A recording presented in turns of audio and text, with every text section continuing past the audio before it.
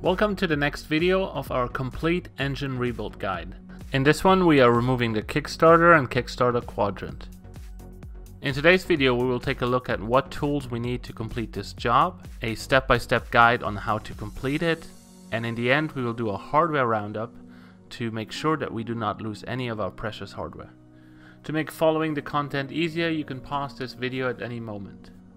That said, let's take a look at what tools we need.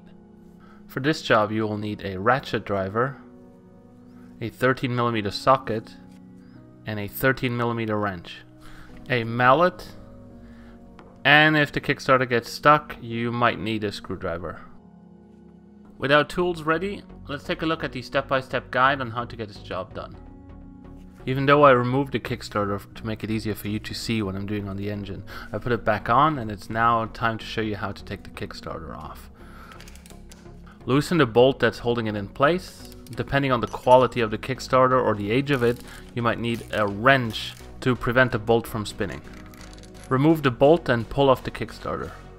Depending on grime or rust, you might want to pry open the Kickstarter just a little bit to free it up, and then you can pull it off. If you accidentally leave the Kickstarter bolt in, the Kickstarter itself will not come off. To remove the Kickstarter quadrant and spring, you need to split the engine, and on the flywheel side, we focus on the Kickstarter quadrant axle, which pokes out. The quadrant is inside the engine. And with a mallet, you gently tap it out, and you can pull it off. Before we put away the hardware, let's make sure we have everything.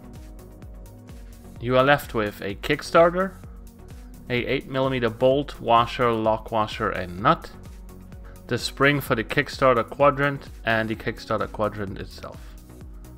Thank you for watching. Click here to get to the next video in this series. Don't forget to comment, subscribe, all that good stuff. And if you like this, you can support us on Patreon. The link is in the description down below. Thank you for watching, and I'll see you in the next video.